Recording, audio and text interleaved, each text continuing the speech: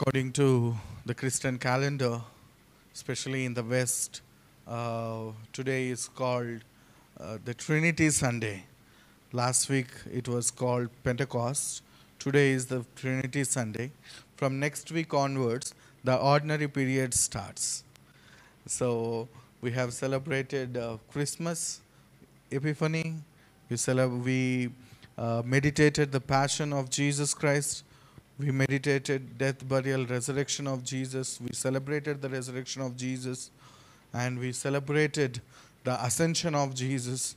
And we celebrated descending of the Holy Spirit into our lives. And today is called the Sunday, or it is called the Trinity Sunday.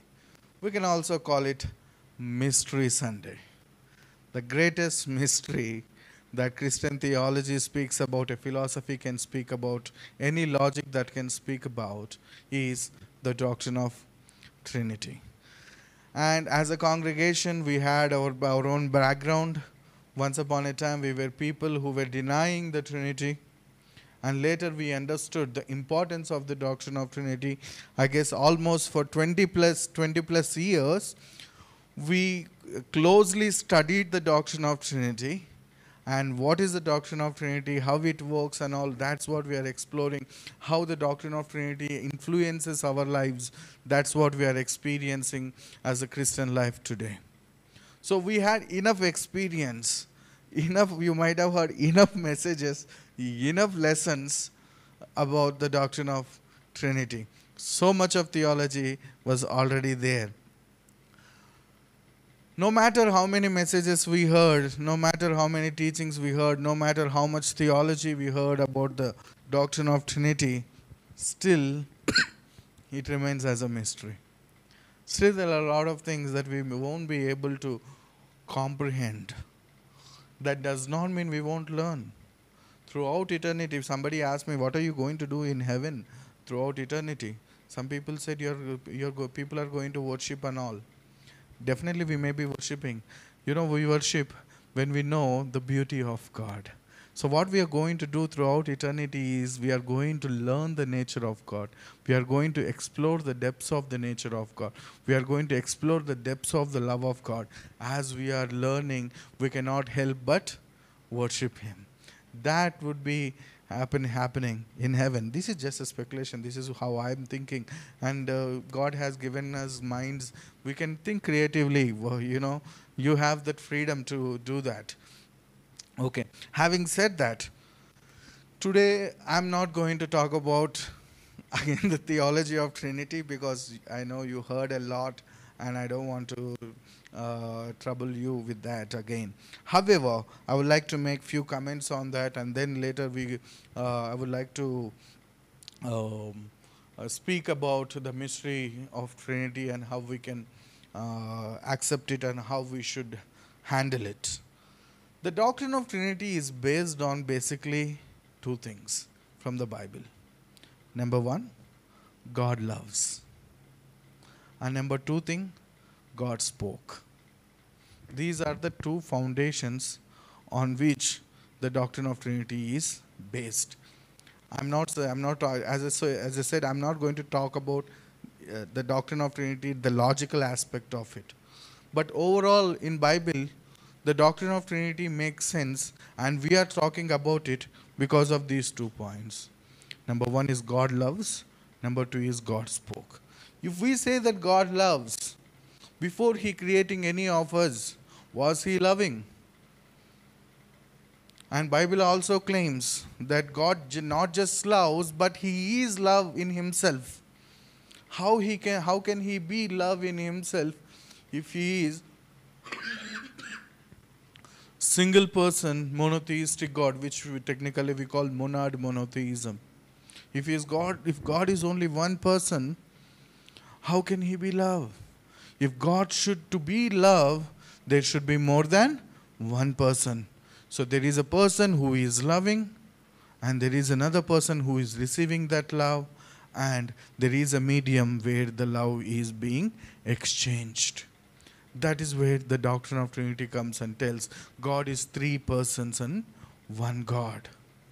If God is not three persons and one God, God cannot be love. God will be a desperate, needful, lonely being.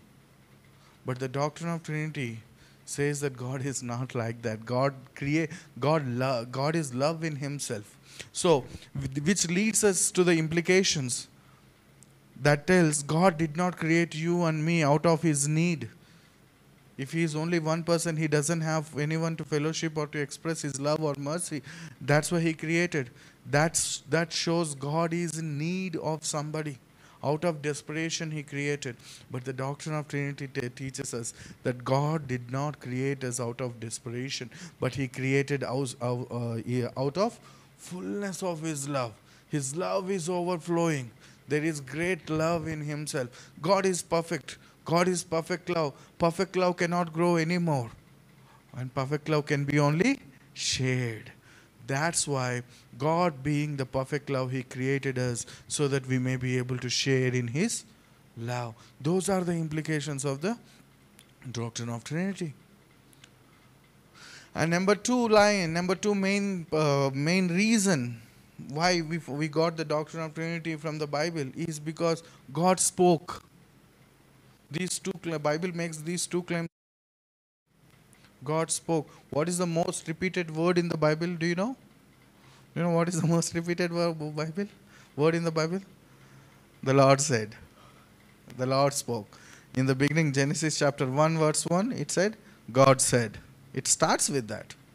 From there till the book of Revelation, everywhere we will find the word, the Lord says. Thus says the Lord. Thus says the Lord.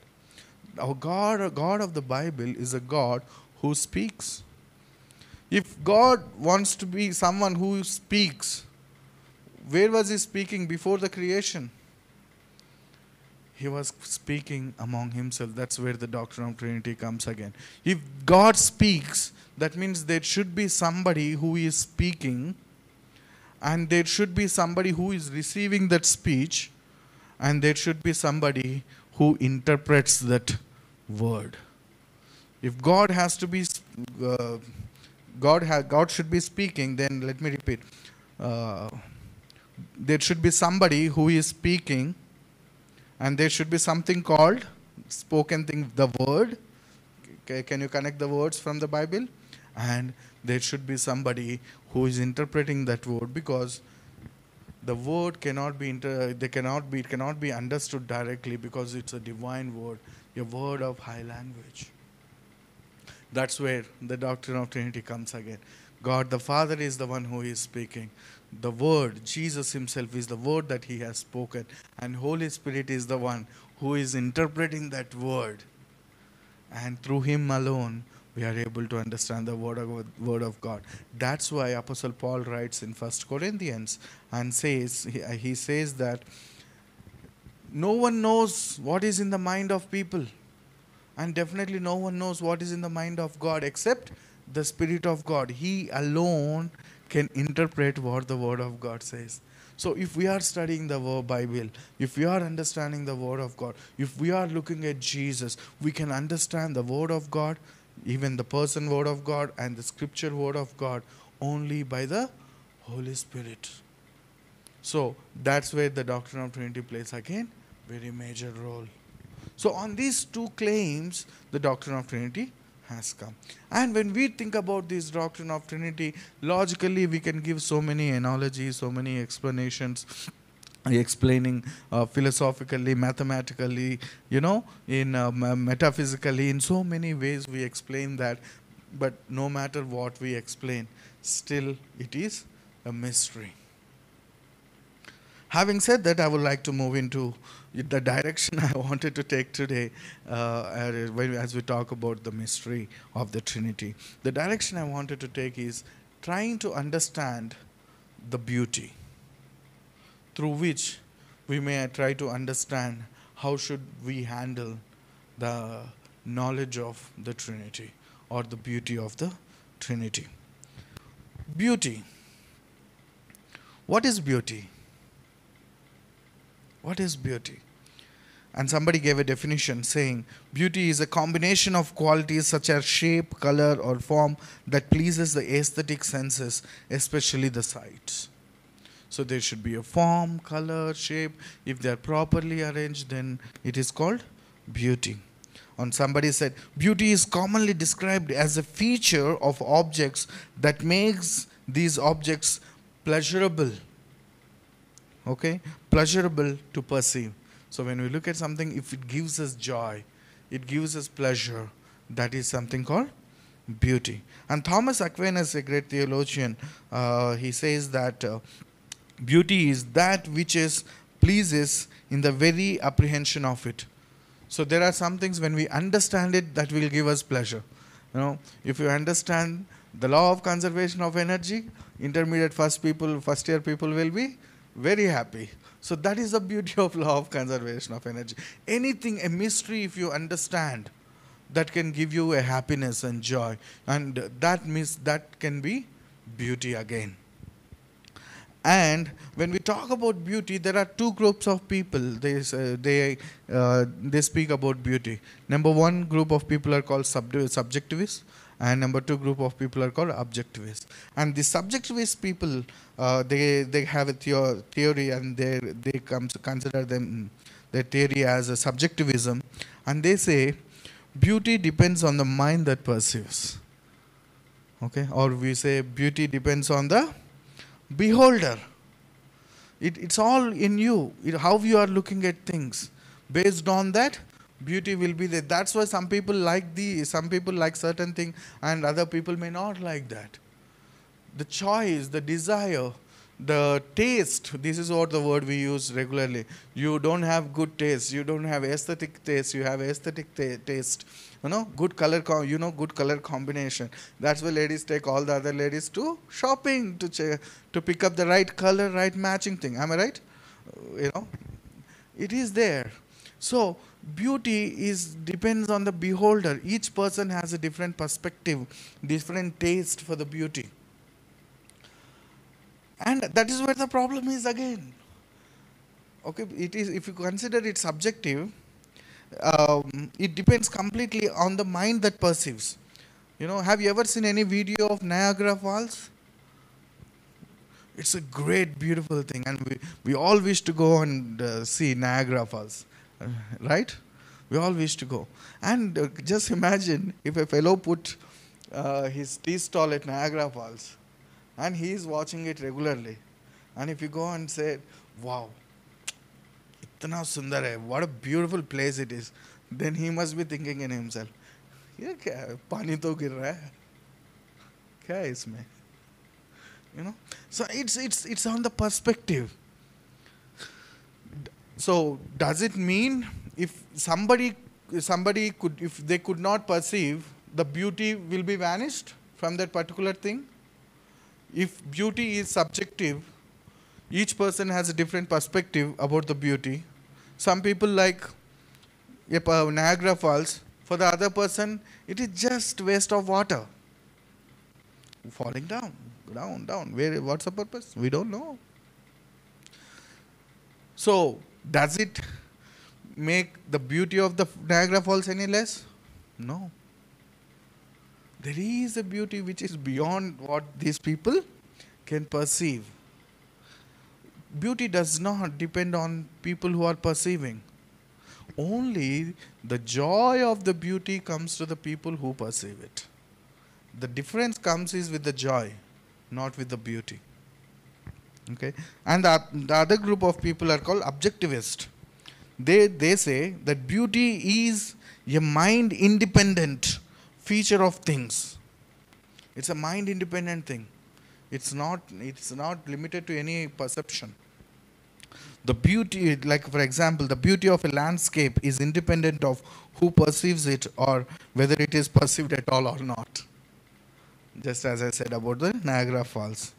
Disagreements may be explained by an inability to perceive this feature, sometimes referred to as a lack of taste. So the tapri walon ko hum bolenge, you don't have any taste for the beauty. Okay, beauty is both, but the reality is beauty is both objective and subjective. It is seen as a property of things, but also as depending on the emotional response of the observer. So it is a property of a thing.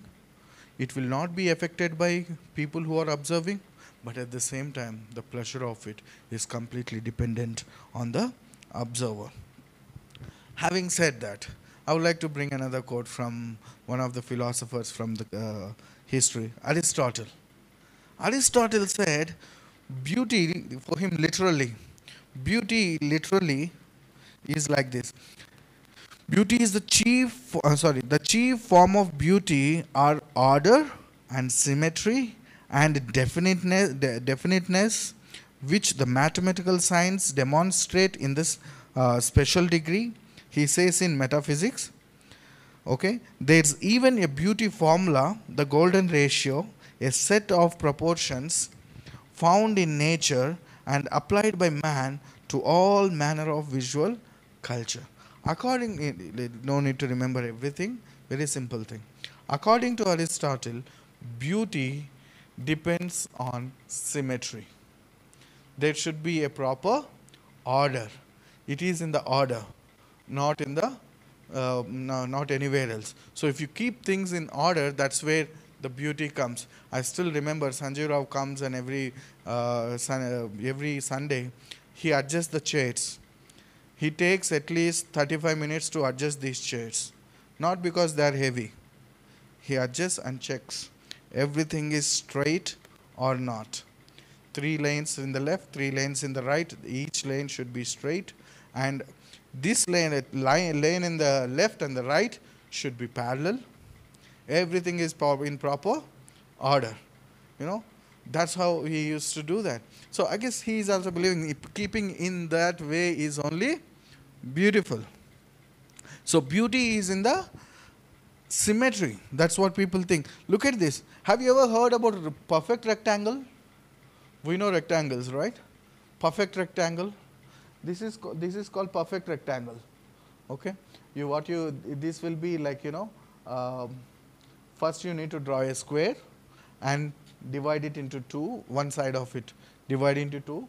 From there you draw in a half circle connecting to the opposite angle, and then connect it to the direct, what we call it, the side which we have divided, and make connect those points, and then will become perfect rectangle. And in this, the distance between this point and this point, the distance between this point and this point will be 1.6 times to this.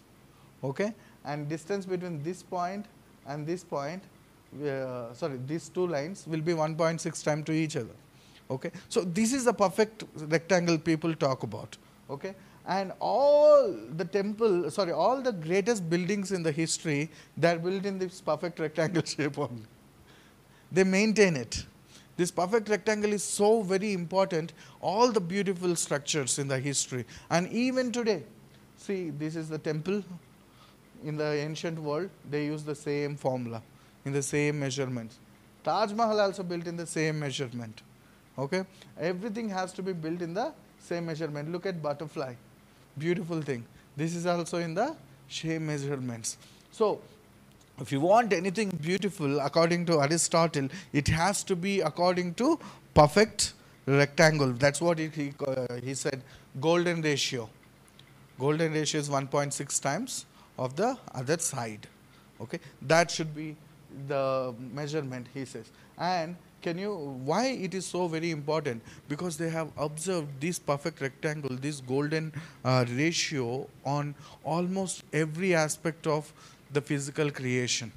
If you take a shell, what form it will be? This form, shell. And this is many a times we think the earth is revolving around the sun in a long circle, like eclipse we call it. In that shape it is, but in reality not like that. The earth is revolving around the sun in this form only,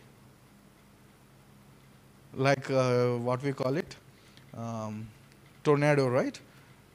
Cyclone, tornadoes and all. In that form it is like, that's what we can see on the earth also, weather. Okay, anything you take, this perfect golden ratio can be seen. That is the reason the ancient philosophers, scientists, magicians, and all, they adapted this golden triangle ratio. So according to Aristotle, everything has to be in the form. They have to be in the symmetry. Look at this beautiful what we call, suddenly I forgot the word. This beautiful structure on the on churches. Why is it beautiful? Because each small part piece is symmetrical with the other things. Everything has to be symmetrical. I was wondering, there are beauty competitions and Miss India, Miss World, which we are talking about. If beauty is something subjective, how can they use a measurement to say somebody is beautiful, right? And even for that also, in the world we see, can you see these lines and all? This here also same formula, perfect rectangle golden ratio formula they take. The distance between eyes and the shape of the nose, lips and all, they have to arrange it according to this. And if people are having in the perfect shape, perfect ratio, then only they consider them as beautiful. If they are not of it, they are not beautiful. That is how the world is looking at it. And everywhere we humans go, we seek symmetry. Why do we seek symmetry?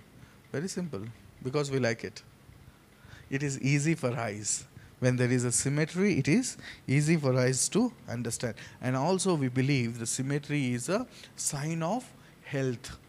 If everybody is in proper shape with these lines and all, good.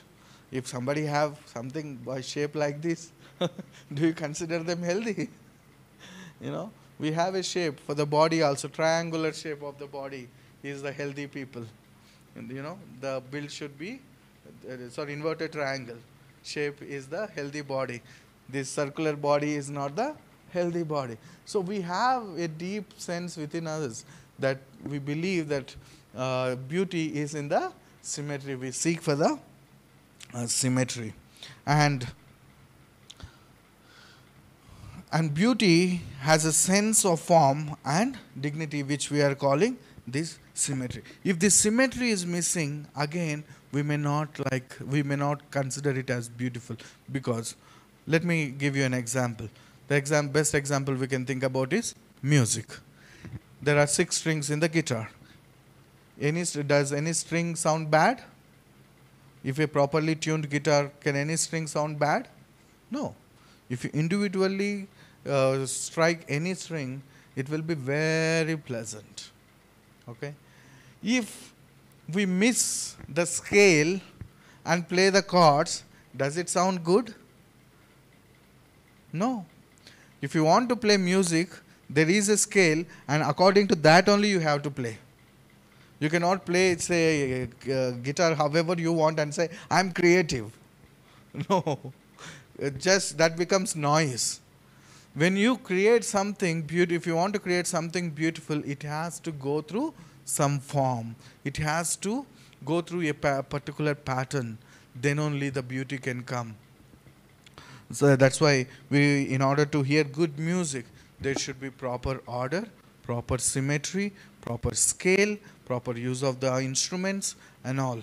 Then only we'll be able to hear beautiful sound. If you want to make any picture, again, there is an order. Once upon a time in the ancient pictures and all, the pictures painted by Da Vinci, all these kind of ancient people, all of them, they use mathematical ratios, like as I said, golden ratio and all, in order to draw their pictures. And now in the modern day, this is what we are seeing, these we call abstract paintings. But these also have to be in order. In order to explain the meaning or the emotion of this picture, they have to use a certain colors only. Each color reveals a particular emotion, and according to that only they have to use the colors. It is abstract beauty also, painting also. You cannot simply draw whatever, whatever you want to strike and whatever you want to do, brush with the brush and can do. No, they have to go according to The colors, each color carries the emotion, and each emotion brought together, that can carries a message. So then only we can call it as beautiful. So beauty requires an order, and this order gives the dignity to the beauty, and beauty contains order and harmony. Beauty has a relationship with the truth. There seems to be a rightness of forms. When we talk about these right forms and all right shapes, there is a rightness, and everything has to come and fit according to that. That's what the beauty says. So does it mean everything has to be in order? If something is not in this order, is not beautiful? So does everything have to follow this golden ratio?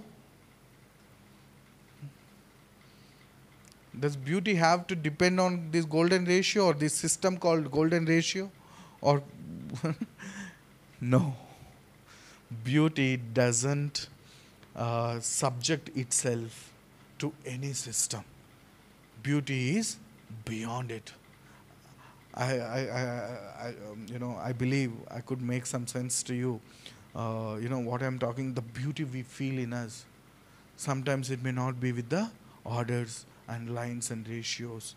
It can be something beyond it. And that beauty which is beyond this golden ratio and this order is called sublime beauty. So there is one beauty called aesthetic beauty which has to follow the order. And there is another beauty called sublime beauty which is beyond ourselves. And when we encounter the dynamic, and when we had these dynamic encounters with this sublime beauty, they are so powerful to move us. They will move us, they will inspire us. Sometimes they scare us also. This is my hometown. I'm from Sri Sailam. Okay. The depth of this dam is 987 feet. Okay. And that's the depth. When they open the gates open at 980 feet or somewhere. So the water comes from there and they fall down and again they jump. Can you see a jump here? They jump almost like 400 feet. So the water goes down, again jumps for 400 feet and fall down. And when the gates are open, if you are somewhere on these bridges or somewhere, you cannot hear each other. So loud voice will be there. Have you ever been to a place like this? When the gates are open? We had been. Next time, please do come to my hometown for picnic. Okay, we'll take you. My brother is working. We'll ask some help. We'll go somewhere here. When the gates are open here, here we can go. Water won't come. Okay, that is a safe place only. When we go there, the sound of the water scares us to the death. It is so loud, and you will be shaken by the sound itself. I'm not talking mentally. Physically itself you will shake. Okay, the dam itself, entire dam will be shaking when gates are open. Okay, all the dams are built with that gap, that elasticity, so that they may not break. Okay, that's so powerful. So if you are sitting in this place, that will, if any poor fellow is there, old man is there, he can get heart attack also. Such a scary place. But at the same time, when you are there, you don't like to come back. You want to be there and see the water. This water, actually, it's so dirty, red water actually. When the fall down color changes, they become like milk. So white they will be. But in reality, the color of the water will be brown. Okay. So if you go there, the sound scares you, it captures your heart. And it is such a scary thing, but still, you will love it. You like to be there itself. And these kind of things are called sublime beauties. And these sublime beauties inspires us. They create a sense of awe in us, wonder in us, and they overwhelm us. When we see that, we cannot help ourselves but say, wow. If you said that, that means you understood that beauty. If you did not say that, you did not understand the beauty. So when you go, another thing is, I previously also might have shared, I went to Himalayan mountains. Previously, we put up on mountains in the night for 4 nights. Thankfully, one of the nights was full moon and we got clear sky. Okay, and the moon was so bright and shining on the mountains. You feel like, moon is so close. If you climb the next mountain, you feel like you can touch the moon. Okay, so close, you'll feel the sky was clear, stars and all are very bright, and the sunlight falls on the white snow, and the white snow reflects that light back. And literally, I'm telling, around night 1 o'clock or 2 o'clock also, you can take a newspaper, sit there and read. So bright. Everything around us will be so beautiful. It's so beautiful when you are there, it captures our heart. That is something called sublime beauty. That's why if you Google the word sublime beauty, it will take you out to all great landscapes, or it will show you the pictures of galaxy. Imagine the galaxy, how great, how big it is. The galaxies. Imagine how where we are in that great sky, in that galaxy. The moment we could get to observe that and see that, it captures us and it tells us that we are something. We are really, we feel like, we are so small in front of it. The greatness of the sublime beauty takes control over us. And such an experience happened to Isaiah in Isaiah chapter 6. In Isaiah chapter 6, Isaiah he had a vision. The scripture was read to us by Josephine. And he has seen the Lord sitting on his white throne, and the angels were covering their faces and their foot. This picture is not very accurate, but you know the picture very well, and the picture in your mind makes better sense than this. Okay, the angels were covering their foot and their face, and with two wings they were flying, and they were praying and praising God. Hallelujah, hallelujah, hallelujah. That is called encounter with the sublime beauty. Have you ever had this experience? This experience is not necessary for you to sit at dam gates.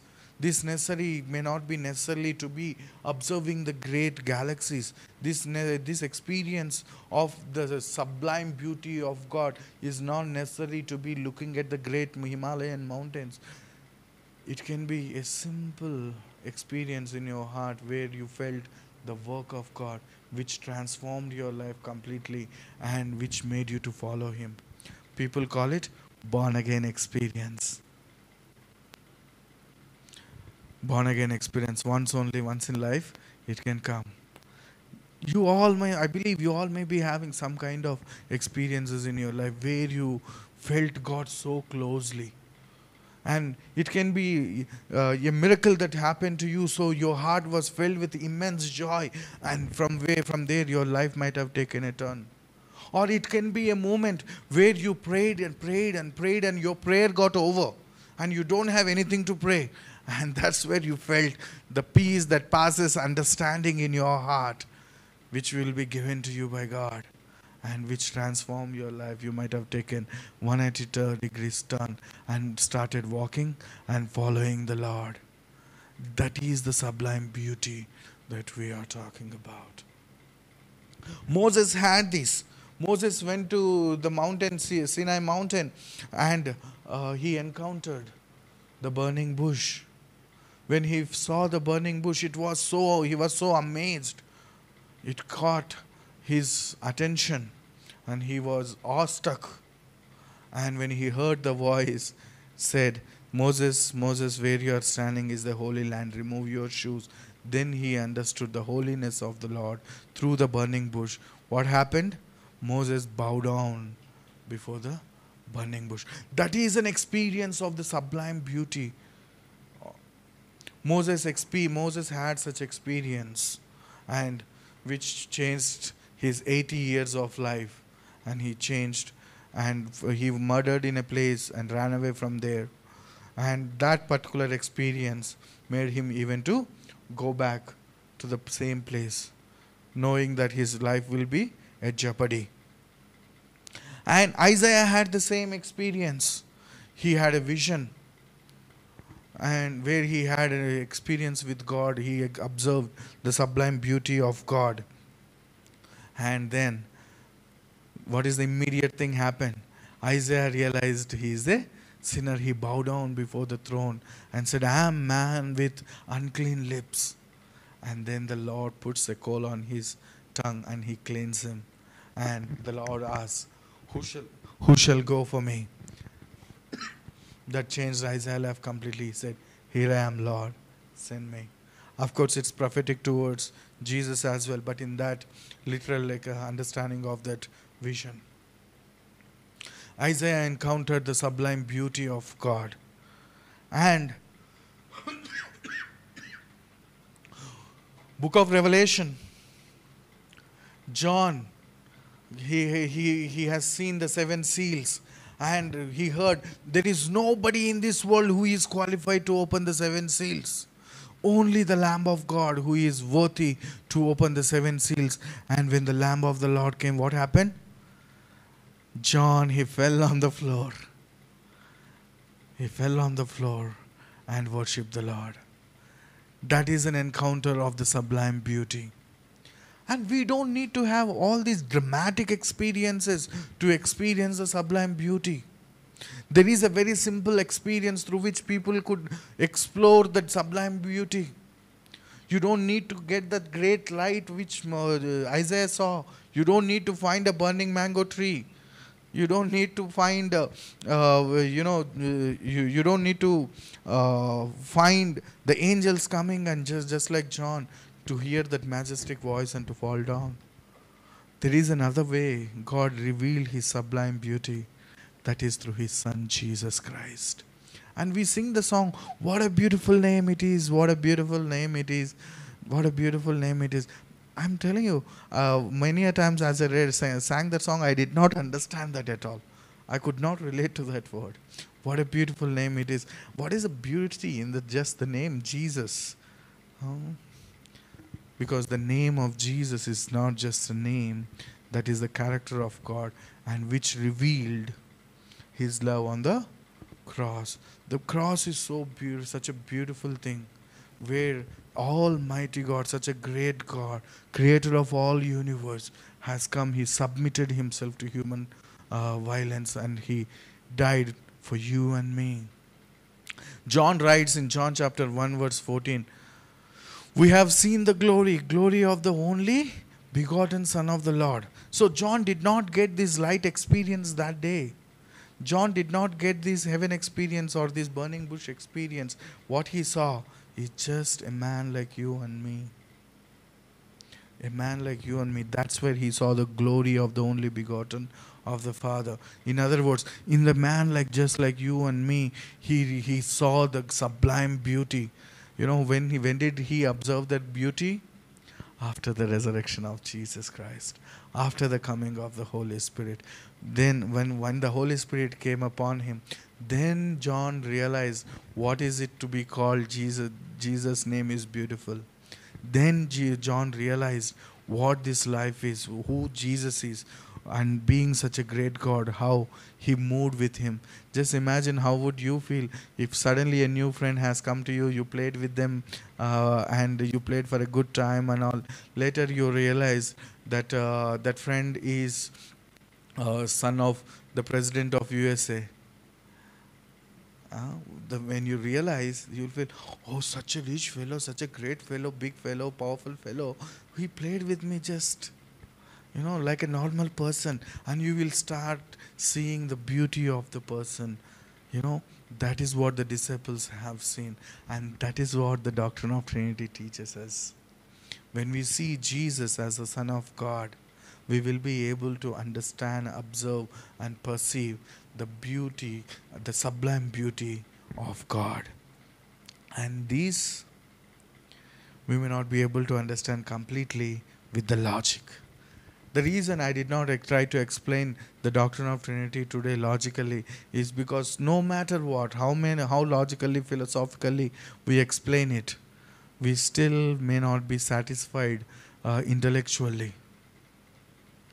But when we could just give some space for a mystery in our rational minds and decide to believe God, God is Father, Son, and the Holy Spirit, then we will be able to see the sublime beauty of God. So, beauty depends on the beholder, we say. Sometimes beauty depends on the beholder, and sometimes when you believe only, you will become a beholder. Unless we believe, we may not be able to behold. So, for sometimes, the doctrine of Trinity explains about God. It explains and reveals some truth and great truths about God, and it reveals the beauty of God. But still, there is a sublime beauty of God which we can perceive when we keep a space for mystery in our hearts. The mystery of Trinity, if we could keep some space in our hearts, then we will be able to explore the depths of that beauty. That's why I wanted to call this Sunday not as the Trinity Sunday, but Mystery Sunday. And this is my prayer, that God may grant His grace to us so that we may be able to keep some space in our hearts, keep some space in our minds, especially in our rational minds, for mystery. Okay? Whatever is mystery, we feel, illogical. So God's grace is required for us so that we may keep some space for mystery. When we are able to keep some space for mystery, then only we will be qualified, and we will be able to get opportunity to be wondered. And if you understand the doctrine of Trinity or any beauty completely, it will be of no fun. I was using my phone. The first few days of my phone is so exciting. After few days, it must be your experience also.